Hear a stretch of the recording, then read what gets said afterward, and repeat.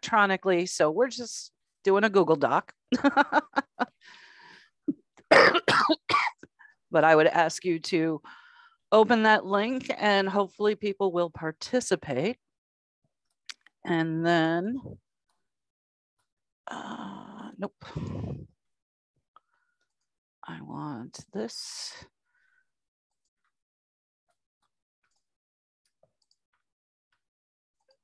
And hopefully you can all see my screen. Yes. Okay. So this is based on a project that I started this semester that came out of both the EDI training I've been doing through both NAEP and AQ, as well as the disaggregated data analysis that several faculty participated in. I was one of those faculty members. So the title of the talk is Student Agency in Determining Their Grades, or How I Decided to Torture Myself This Semester. So to start us off, it's what is student agency? Because this is one of those ed speak terms that not necessarily everybody knows the definition of. And it seems from the multiple links that I went to checking it out that the overall idea is that student agency gives students a voice and choice in the classroom. And the idea is that that voice and that choice builds their investment in the class. And so they will be more inclined to participate and gain more from the class than normal. And then the more formal components that I found that are part of student agency is setting advantageous goals, initiating action towards those goals, reflecting on and regulating progress towards the goals, and the underlying belief that if you give students agency, that will actually enhance the agency rather than diminish it. So I'd like to start with the, and you can use that Google Doc to participate, but what do you see as the purpose of a syllabus in your classroom?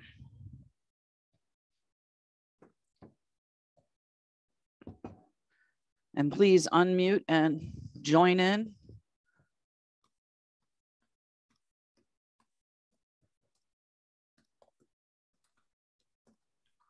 Something I'll share from the bat is I often think about sort of syllabus as something we talk about within the first week of the class and sort of share to set things up. But in my experience, the syllabus tends to get a lot more helpful down the road. Like I think about the syllabus as a document to kind of look back to. Like, hey, we agreed upon that. Here's something we all discussed at the beginning.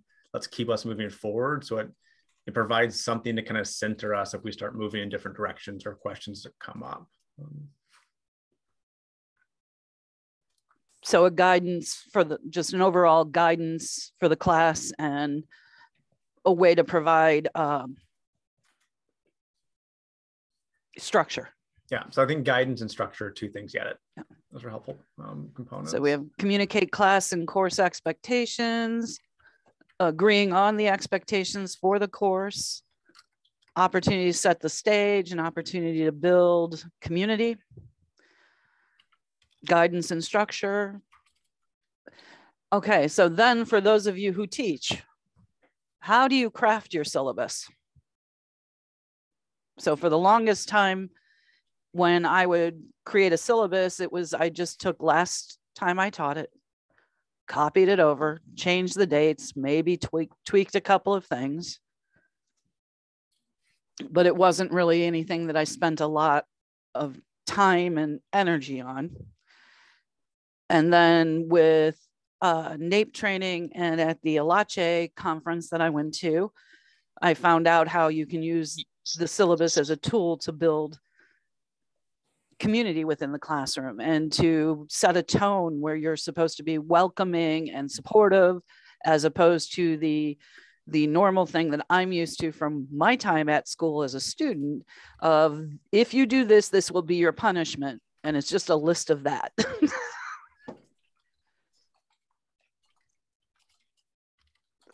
So yeah, okay.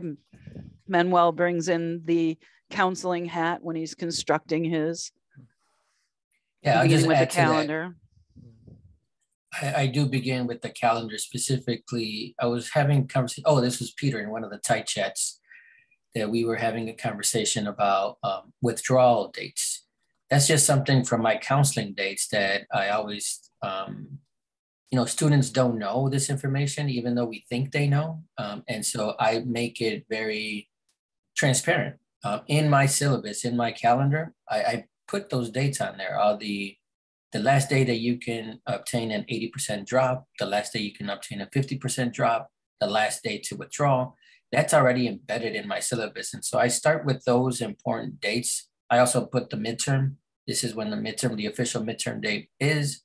And so they already have those specific dates. And then just for the sake of me being able to plan, sometimes I forget to include all the days off, especially on the face-to-face courses. And so it helps me guide how I'm going to build the structure of my class, knowing which days students are not going to be in class and things like that. So it's a good practice for me. It's worked well.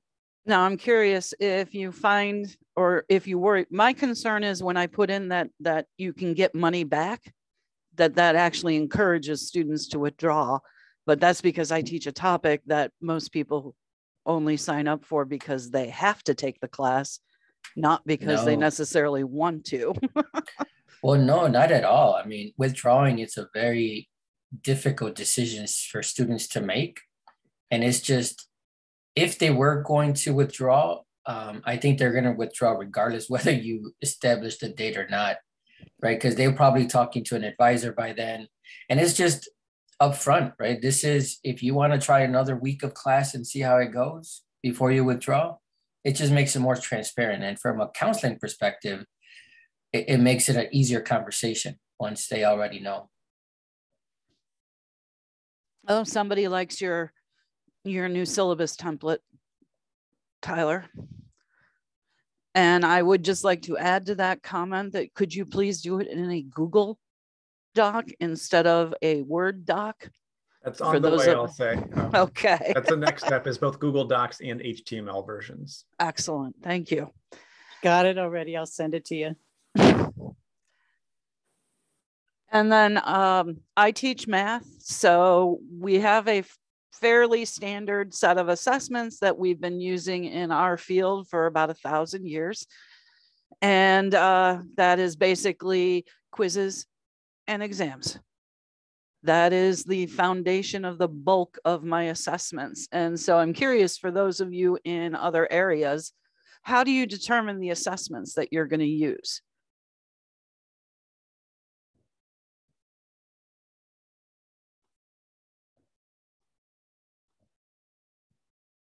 Anybody?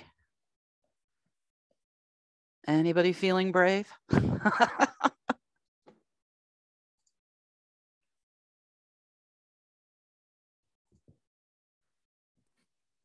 Okay, I'll jump in and talk instead of typing. My assessment, I mean, I've taught a variety of different courses, and the assessment, first of all, is going to be aligned to whatever my outcomes need to be, but then it would depend on, what the focus is. So say, for example, a web design class and web development, I'm going to tie my assessment into actually building a project that incorporates the skills.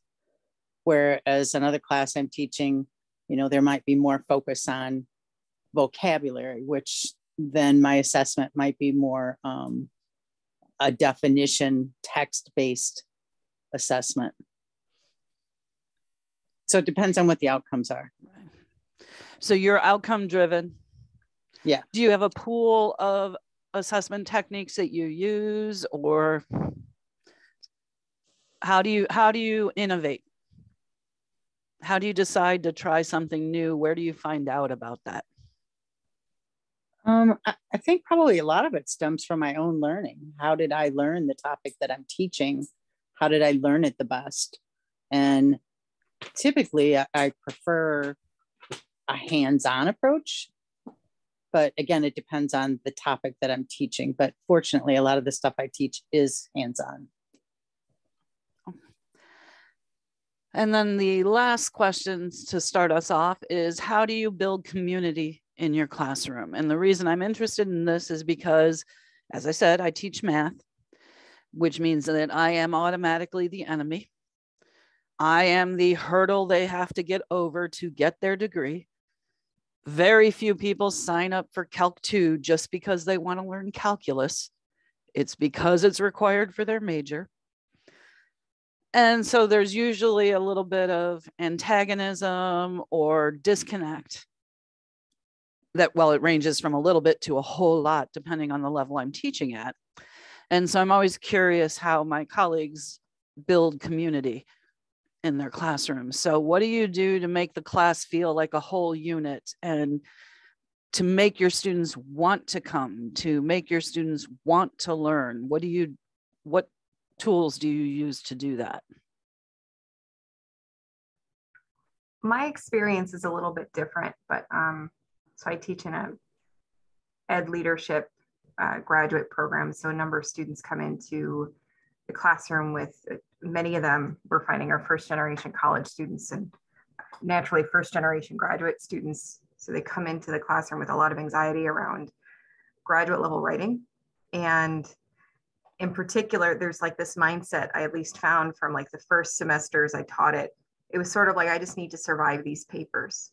That was kind of this idea of, I just need to survive all the papers in graduate school. So what we started doing was instead saying, or what I started doing was instead integrating, like really talking about writing as a process, going through and saying, hey, so here are the rubrics we're using. I want to break down so you know exactly what this means. And here's why. But then also framing it as, here's what it's going to look like for your first paper. You're going to have the opportunity to resubmit, but I also want you to know that this is how I'm going to approach your first paper. The amount of feedback you get on the first one is going to be more significant than the last one. And then being able to show examples, not only of high quality papers, but the feedback that even these high quality papers received. And I think too, just continuously reiterating the message of, I'm team you. I want you to be successful. Like, I'm with you, right? But so the goal is that you're not going to just get through an assignment, that you have something to say. And as a scholar, right, you get to hone your voice. And it's not about just writing like me. So a lot of it is helping to say, here's why it's being graded this way. Here are the specific techniques I'm going to talk about, passive versus active, that type of thing. And one of the other elements that I integrated, I think within the last 2 years, specifically around COVID, because of how isolating it was to assemble writing trios where they actually had, this was non-evaluative, but they'd have groups that they'd meet with routinely before their papers due and then after. And it's specifically around them identifying goals that they have for this first paper, for this next paper.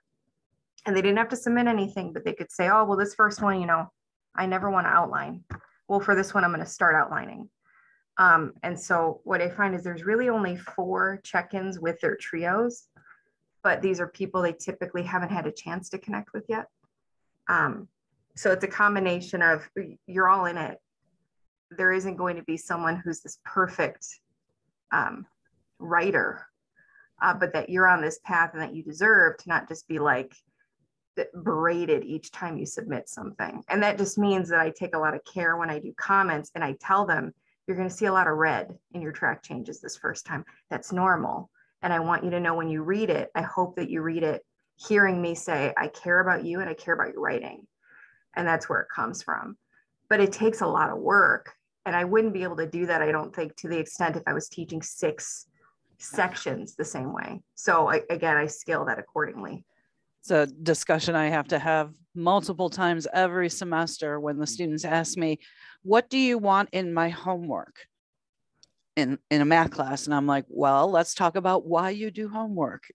Mm-hmm. Like, you're writing it for you, not mm-hmm. for me. It's creating a study aid. It's helping you solidify the ideas. And so simply writing an answer down is not going to help you. And so it is fun to try and convince them that the assignments aren't necessarily about making me happy.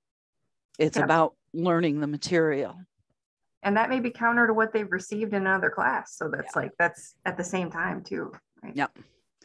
Oh, and that's what we've been, as students, I think that's what they've been conditioned to do for many years, right? From elementary, high school, right? You've been conditioned to just turn in assignments and sometimes without even thinking about what the meaning of that assignment is. And so, yeah, we're struggling against that. And I put down a comment, Chris, just to follow up. And I know you do this, but my experience with math classes, even in college, especially I remember finite math that I took in college and learning about matrices, and all the way through the class that I was learning this, I'm like, what the hell am I going to use this for?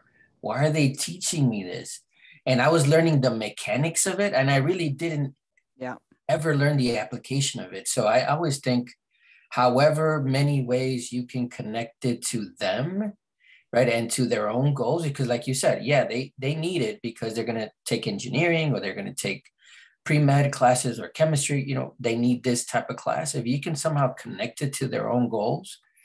And that's why I said sometimes it is beneficial, even if it's 5 minutes or 10 minutes of your class, to learn about them, right? Because you can't connect it to them if you don't know them. Yeah. Well, oops, are we gonna, hello, there we go. So the project that I am here to discuss, the goal was to build community within my classrooms, to raise awareness of the variety of experiences of those in my classes so that we aren't working in isolation, that we understand there's other people there with other needs and wants. I wanted to empower my students to be able to express their wants and needs. And I also wanted to raise awareness of the impacts of student demands on me, because there's so many people, so many of my students who don't understand that I don't go to a website and find an exam and print it off. I have to write those exams. That takes time. And so when you want to do 6 retakes on an exam, you need to understand what you're asking from me when you do that. And the idea came from, I took AQ training over the summer with Kim Tarver and Dawn Munson. And it was about building an inclusive and collaborative environment in the classroom. And there were a lot of HIPs, which for those of you who don't know is high impact processes, right? Did I get that right, Tyler? Sometimes they say practices. High impact practices, okay. This one that I chose because it struck fear deep down in my soul to even consider, and that is usually an indication that it's an excellent opportunity to bust out of my box and learn something. So what I did was I let students work collaboratively to set the attendance policy and classroom behavioral expectations for the class. I started with the student code of conduct as non-negotiable. We have to live by the student code of conduct, but invited them to share other ideas. Determine what their grade would be based on by choosing what assessment methods they wanted and how they would be weighted at the end. There was a non-negotiable there for a cumulative final exam, because that's an IAI requirement that they have a cumulative final exam in person worth 15% of the grade. Determine the late work and redo policies for the class, so they set their own guidelines. I had them tell me what their expectations from me were. When did they expect me to return their work? When did they expect me to answer their emails, et cetera, et cetera, et cetera. And then I asked them to determine what resources they wanted me to provide for them. That a way to determine, just anecdotally, what did we learn through this whole COVID experience about online resources that they liked and wanted to see. And so the process was, I started with an email to send out to students explaining what the plan was and how it was going to be implemented. And then I sent that link to a whole bunch of people. And Manuel, Tina, Tyler all participated in helping me smooth off the rough edges, make it friendly, clearly communicate what I was trying to communicate. I sent that email on both 12/27 and 1/7 in case people had added in at the last minute to make sure everybody was aware of what was going on. And I gathered the supplies needed for the first day, which was giant Post-it notes, regular Post-it notes, and markers. And so I wanted everybody to have the same color Post-it note and the same color marker so that there was some anonymity in who was suggesting what, as opposed to opening themselves up with a target on their back. And can you see the welcome letter? Yes. Yes. Yeah. Okay. So this is the end result of all of that input. I also reached out to both Greg Robinson and John Long to find out what were the major complaints they would get from students about syllabi and classroom policies to make sure that those were specifically covered in this, and found out that really the only universal thing is an attendance policy that they get upset about and a retake policy. So there's a little bit of a welcome, and there is a link to a Google folder that I will share with all of you that has all of these documents in it for anybody who's interested. But it was, this is the motivation. You will have a voice in what this class looks like if you take the time to review the following. And so attendance and classroom behavior, asking them to focus on what classes have they really enjoyed in the past, what made those classes enjoyable, where did they feel they learned the most, what did they get the most use out of. And so we went through all of those things that I listed.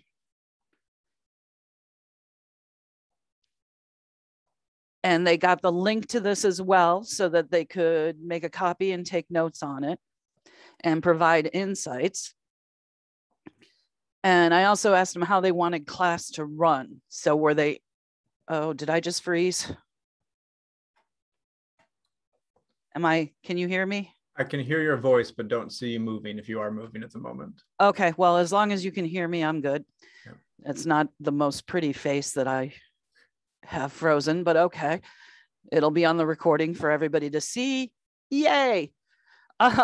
Also, how do you want class to run? Because I was curious if they were interested in a flipped model, given their experience with videos and everything.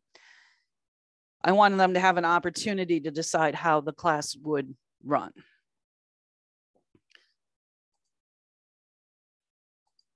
Nope, wrong button. Sorry. There we go.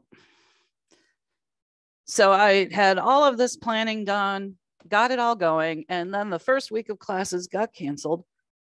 And I regretted everything that I had already committed to with my students because we were in that Omicron surge, not sure if we were even going to be in person to start, and how the heck was I going to run all of this if the freezing screen that you see now is the normal Zoom time that I have always experienced.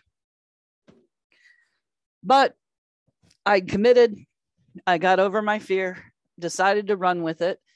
And on the first day of class, we hung up the Post-it notes and handed out everything to the students and pulled up that email and asked them to go to town. And everybody sat there very quietly for about 5 minutes.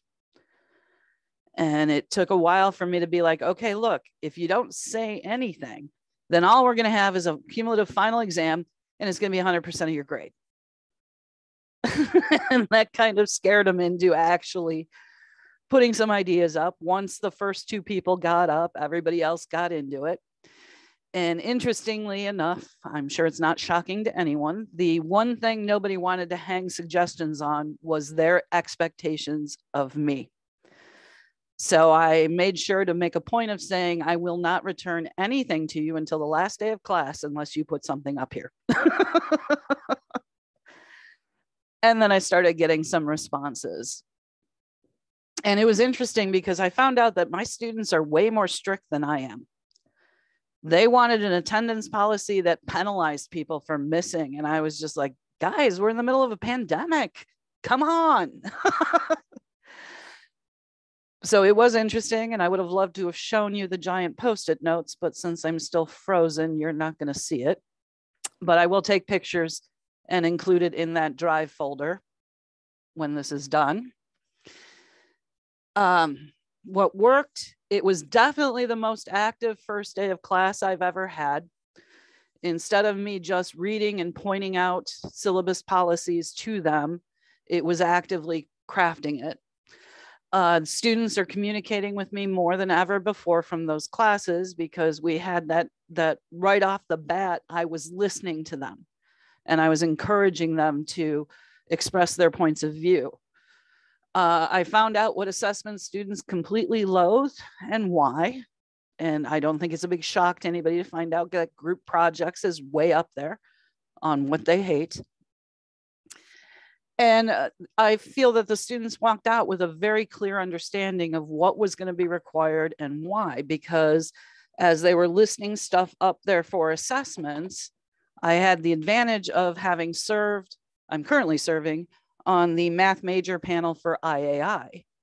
And so I was able to pull up documents going, okay, yeah, I understand where you're coming from. You want 80% of your grade to be at home homework.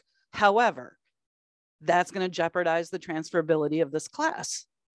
And so I was able to walk them into something that I believe IAI will accept, because that's the syllabus I sent, because the class I'm currently teaching is one of them up for review this semester. So it'll be interesting to hear what my colleagues on that panel have to say about this syllabus. And when it comes to the challenges of what I was trying to do, this is not something I would recommend doing if you have no experience teaching the course, because it is important, I think, to understand what students struggle with, where they struggle with, how the pacing needs to be. And we all know that the first time you teach a class, chaos can reign.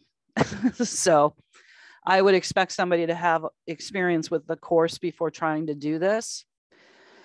The half capacity made it very easy to interact with each and every student. I'm not sure how it would work if I'd had 30 students in the room trying to do this. I'm not sure we would have been able to reach consensus on what was going to happen. I also chose to do this in differential equations, which is one of the 2 highest level courses that we teach in the math department. And I'm not sure how well this would run if you tried to do it in, say, a developmental level class. There was a certain maturity and experience that I could assume with my students when you do this at this level. And so I could see there being struggles, maybe not quite as wide open as what I did as you move down the level of courses. And oh my God, is my grading load horrendous based on the choices that my students have made. But that's okay. I would also see trouble with this when there are accommodations. I lucked out that none of the students, and I'm doing this in 2 sections of the same class, and I had no students with accommodations. So I didn't have to worry about that while I was figuring out what was going on. I think the one of the biggest hurdles is the fact that we have to submit our syllabi to the dean's office before the second class period meets. So if I wanted to do this with, as it is, with only doing it in 2 sections, I was up until 2 in the morning constructing those syllabi. And then I had to be back in at 9 a.m. the next day for my classes. And that's just, it's not doable over a wide range of classes, large number of classes with that, especially in areas like mine where we meet every day. There's not that gap day between classes that those 3 credit hour courses have. And then the one that happened this week, one email can utterly destroy your work and effort. I had wonderful interactions with my students. I was hearing from them regularly. We were working together.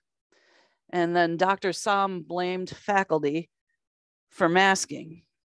And now I have students yelling at me because it's my fault they have to wear masks and calling me sheeple and the one who told me that God's going to get me. So when administration feels perfectly fine throwing faculty under the bus for unpopular decisions, they need to understand the impact that can have on the efforts that we are trying to do. And it's seriously, I don't know how I'm going to come back from that email. I really don't. So I'm going to stop sharing. I don't know if I'm visible or not. Hopefully you can still hear me. We can still hear it, still frozen. Chris, with the camera, you might try hitting stop video for a second and then turning it back on to see if it catches up. Nope, cannot start video. I'm telling you, this is not a good system. We can hear you well, so I think we're good to keep moving forward. Okay. If you're okay being heard and not seen for the moment. Oh yeah, I'm fine with that. I am going to go away. Go away. And there's my share. And here is the Google Drive folder where I have included the slides from this presentation, the link to the session notes that everybody's been contributing to. Hang on one sec.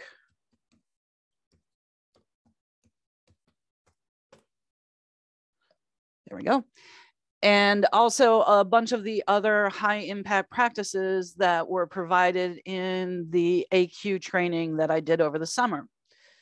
So there is some wonderful activities in here to adjust your opening day to try and create an environment where it's not just you reading the syllabus. I actually used one of these, which was, let's see if I can pull this up. Yes, okay. They called it the syllabus reconnaissance, where instead of you reading the syllabus to your students, you instead hand it out and you ask them to identify 5 things that are important and 5 things that they have questions about. So I did this in my statistics class and it was wonderful. We covered the entire syllabus.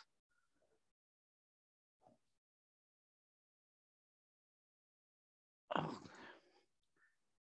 Is it still screen sharing? Hang on. Yes. I can't get it to there. Oh, there it is. Okay, stop share. And maybe my video will turn on eventually. But nope, still not working. The syllabus reconnaissance I found wonderful because we were able to actually cover everything that you would normally cover about the syllabus, but it was driven by the students. And you'd have people going, oh, wait, where did you see that? And then they're flipping through the pages. So I found that to be very useful. There's also one that I want to try that deals with interviews. So you have the class interview you for 10 minutes to find out about who you are. And then they spend 10 minutes interviewing each other to find out who their classmates are. That one looks really fun to me too. I don't know, Kim, have you tried that one? That's my favorite one. And I had already been doing something similar to that. So I really loved that the AQ gave us like this template that was much beefier than what I did. You know, I was like, okay, so ask me anything. and, you know, just let it willy-nilly. And the AQ was more structure and purpose. So it's a really fun activity. So my next question for everybody in the session is, whether it's from training that you participated in or practices that you found to be effective in the classroom, but I would appreciate it if you could go into those notes and share ideas, because one of the things that I have found is that the best ideas come when you step outside of your silo and you deal with people who don't teach in your area, so that you aren't doing the same, everybody doing the same thing with minor tweaks to it. And so if you have any interesting practices where you build community or you build engagement in your classroom, please unmute and share and type them in, preferably with references so that I don't have to create it from scratch. Yes, reciprocal interview. And I have a copy of it in that shared drive folder if anybody's interested in looking at it. But who else has tried stuff in the classroom to build student agency or build community? Chris, can I pause real quick? There was a question in the chat for you as well in terms of how you set things up from Ellen. I'm not sure if Ellen, if you're able to unmute and share or. Yeah, so Chris, I was wondering, you said that you built or you had the students build their syllabus, but you were teaching 2 sections of the same class. So correct. Did they come up with 2 different? Yes, they're completely different courses. Oh my goodness. How do you keep that straight? Every day in class, I'm like, okay, so what are we turning in this week? What are we doing? So I actually think it helps with the community that I'm also, it's like, we're constantly reiterating what's being done, when, how. And yeah, like I said, the stack of grading is incredibly intimidating. I've doubled the number of exams I have to write. I have probably 4 times the amount of grading that I normally would do based on their choices. But I figured it was worth a shot. Would you do it again? Or if you did it again, what would you do differently? I will do it again.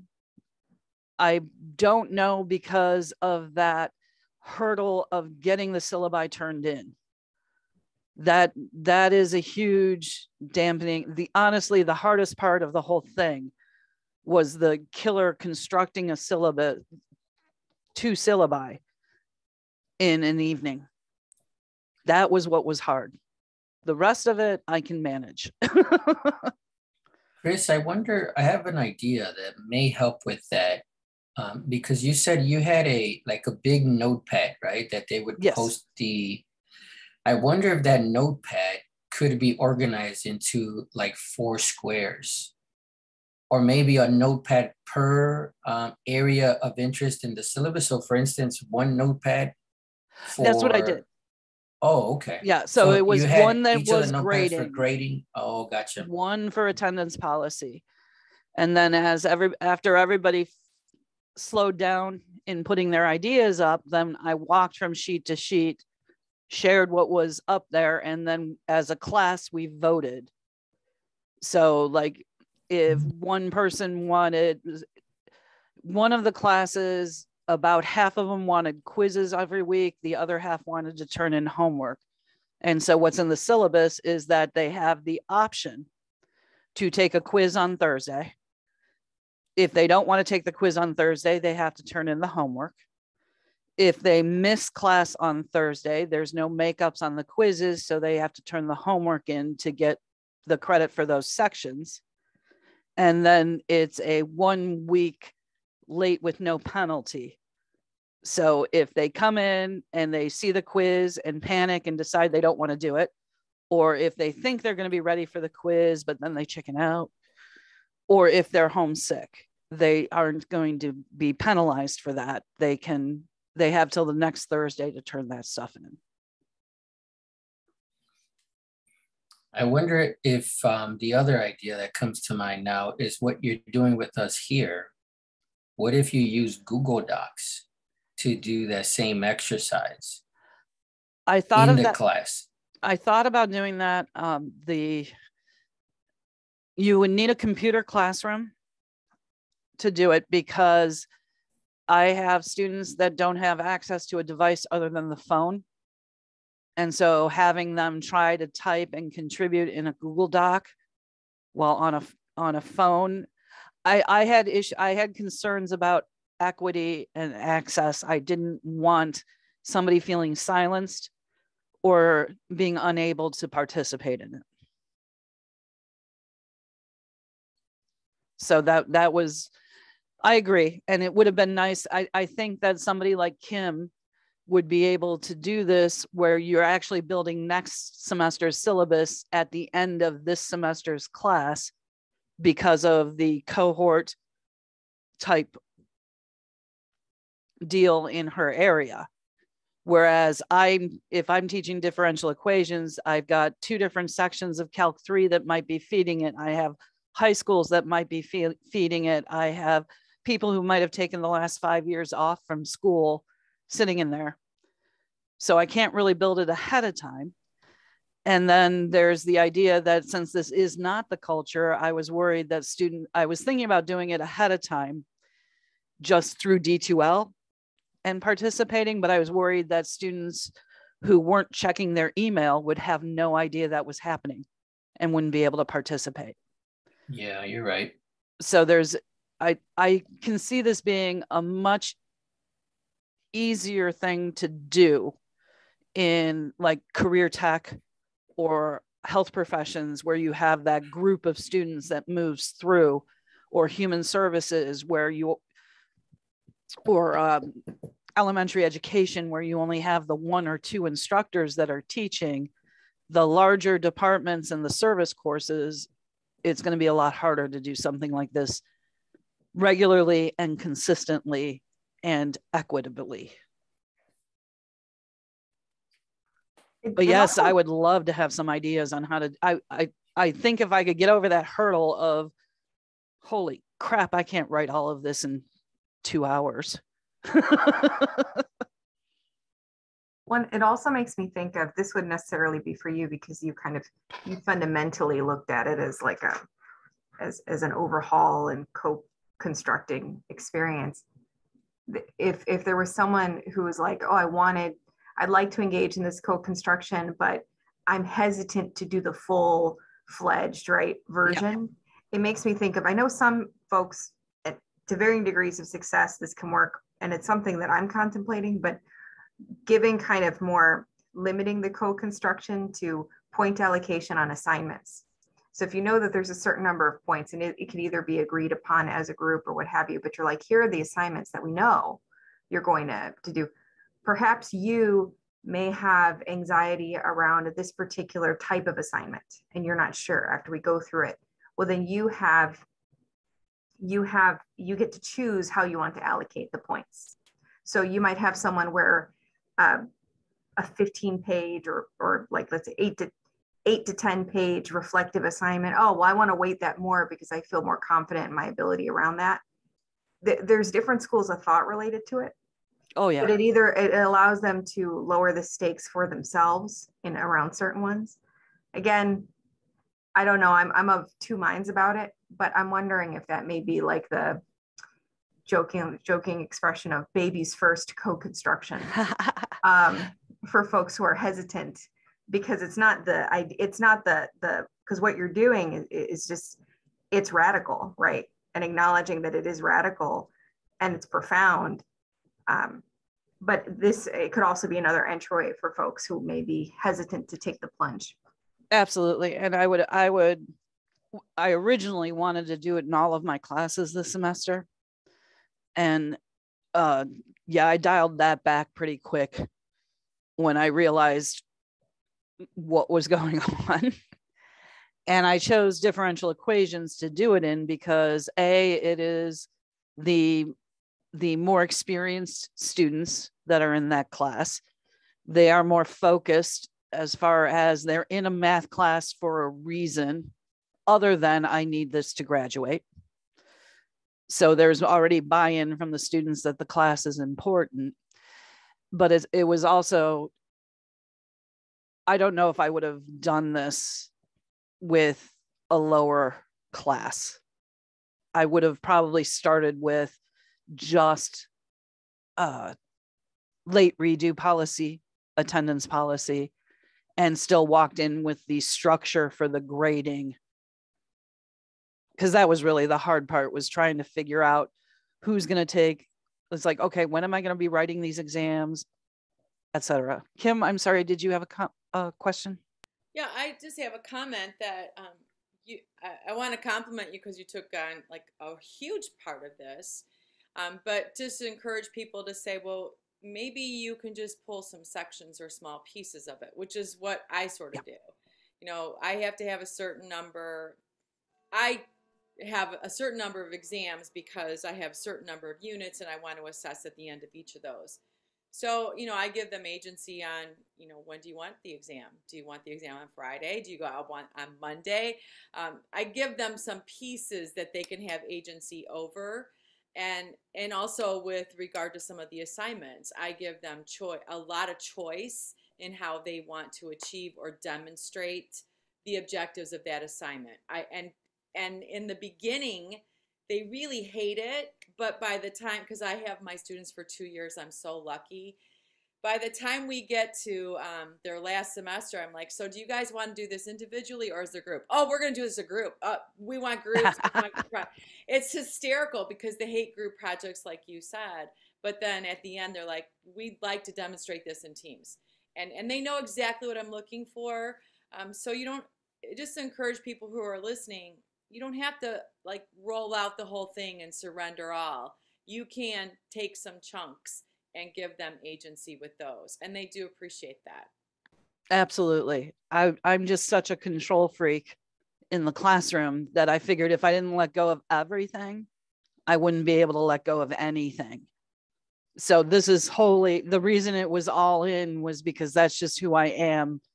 I have to do that to figure out what's going to work and what isn't.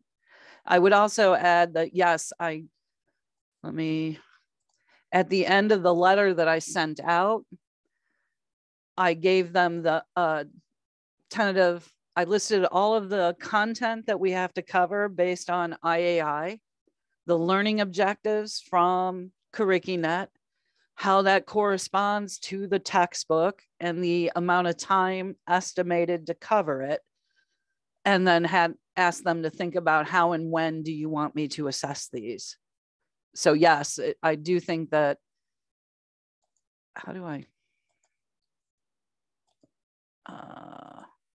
there it is.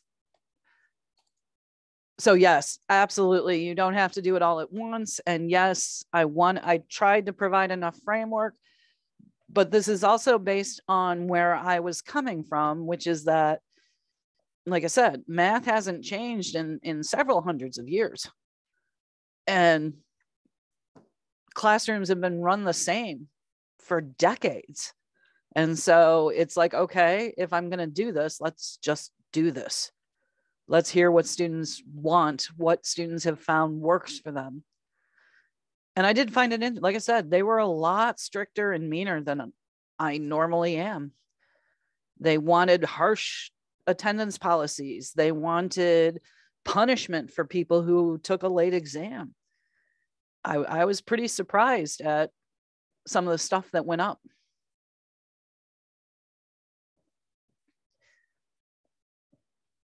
But yes, overall, I would say it was a very, very good process. I'm hoping I'll recover from that email and be able to build some trust back with my students. I don't know how, but I'm going to try.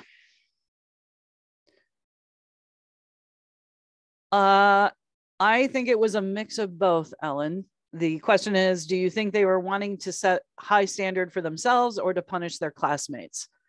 I do think that some of the attendance policies Students said they needed an attendance policy to motivate them to come in on the days they felt like sleeping.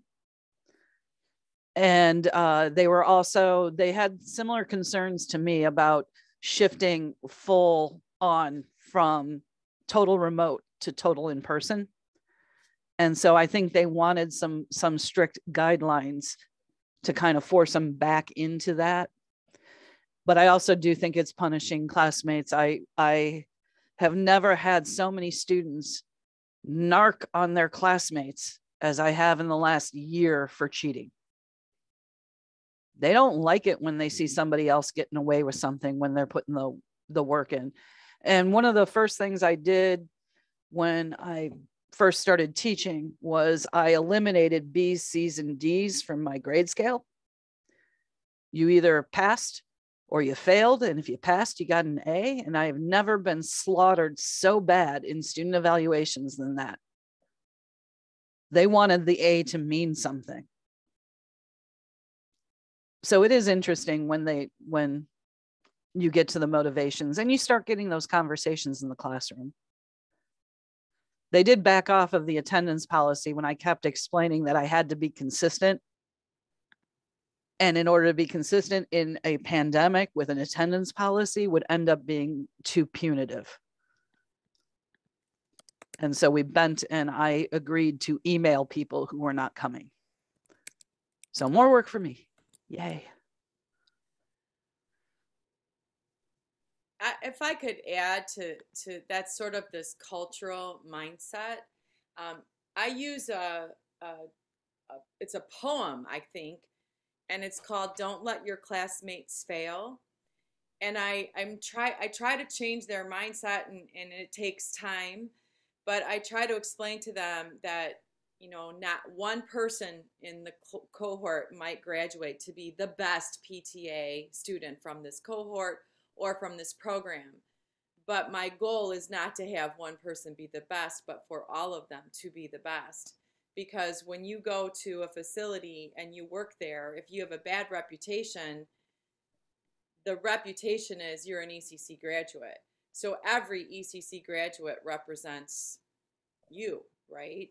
And so we kind of have this community that we're not going to let the weakest link. We're going to address the weakest link and bring them up. So every one of you, I can look at every one of you and say, I'm comfortable having you treat me or somebody I love and care about, because every ECC graduate meets that standard. And they don't all get there. You know, they still want to like that competitive mindset. But as they progress to becoming a professional and learning to treat their patients with unconditional positive regard, buying into their success, they start to realize that, you know, we're a community and the entire profession needs to meet these standards. And it's hard to do. I mean, I have it posted in the classroom, so I'll like hit it sometimes when I'm walking around. Remember, if you see somebody struggling, you need to either help them or let me know. You know, talk to each other. How can I help you? What do you need? And we certainly don't get there with all of them. But that all comes out of I had a mean girl, I'll say, from in the definition of the movie, The Mean Girl. I had a mean girl in my classroom and I didn't know it. And this student did a lot of damage to other students until she got checked. So yeah, who wrote competition versus collaboration? Exactly. So yeah, that mindset is difficult because of that's our society, right? Yep, exactly. I also use that language, individualism versus collectivism. Thank you.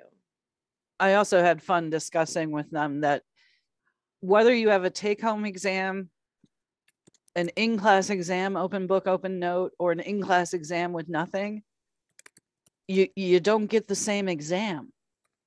Right. So we had some fun discussions on what happens with the three options there.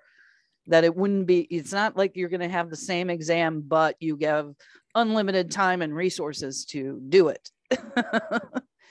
So we did get to, it was some very good, very productive discussions. And I do think that I did get a lot of buy-in on what is required from students and why it's required. When I pulled up that IAI document, that opened some eyes when it says clearly on there, proper level of proctored work.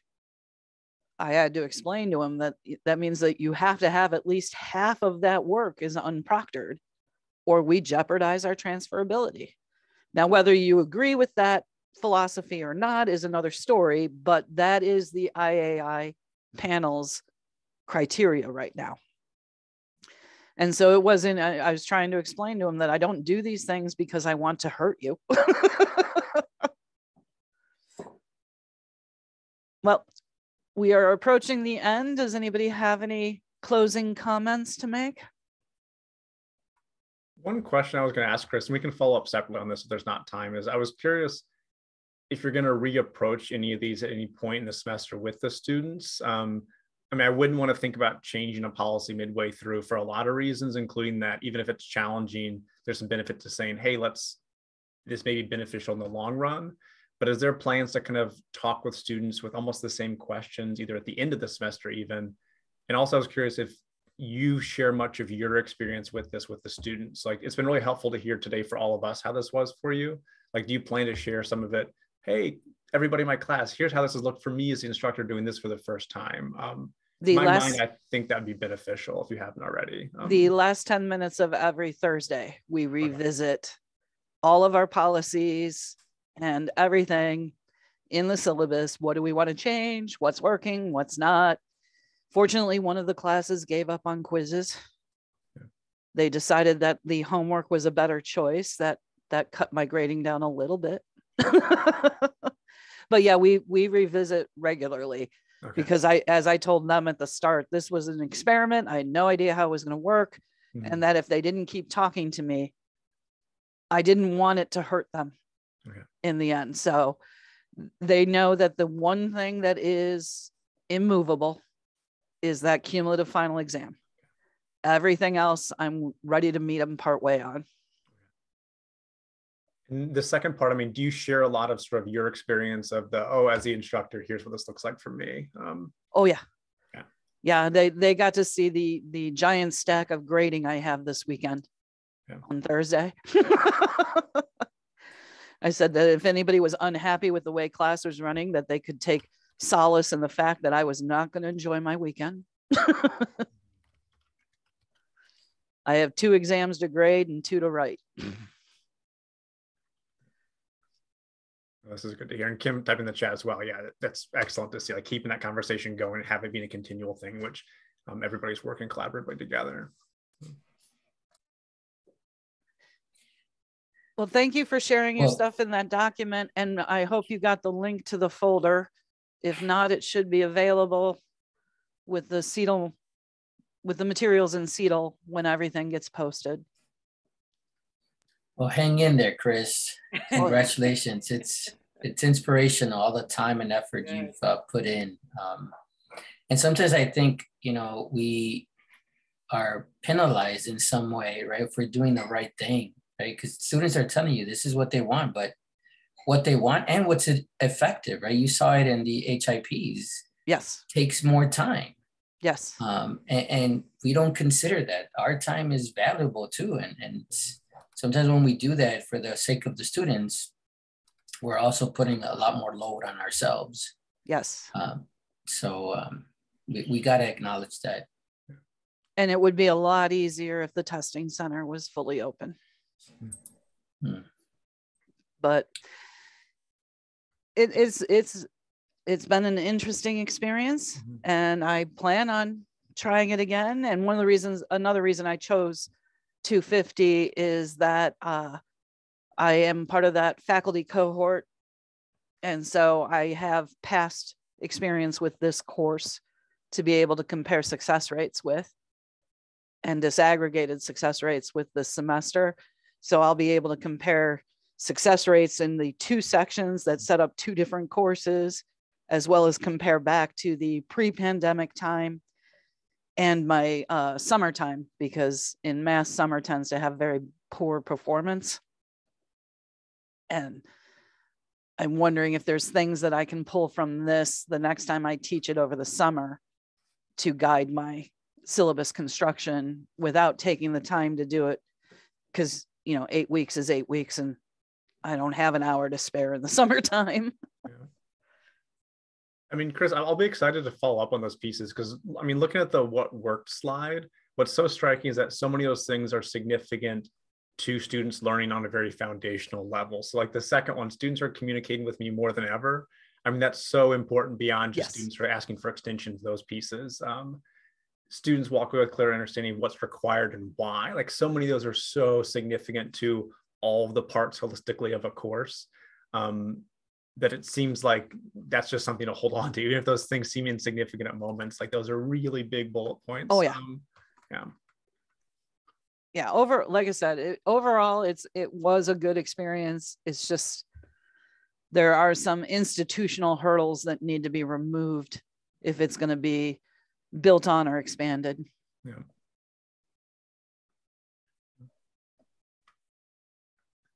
Well, thank you very, very much, Chris, again, for putting this together and for sharing this. I've been saying this a lot this week, but this is very much a conversation this session. Looking forward to like continuing and seeing how things grow and develop and connecting other people too.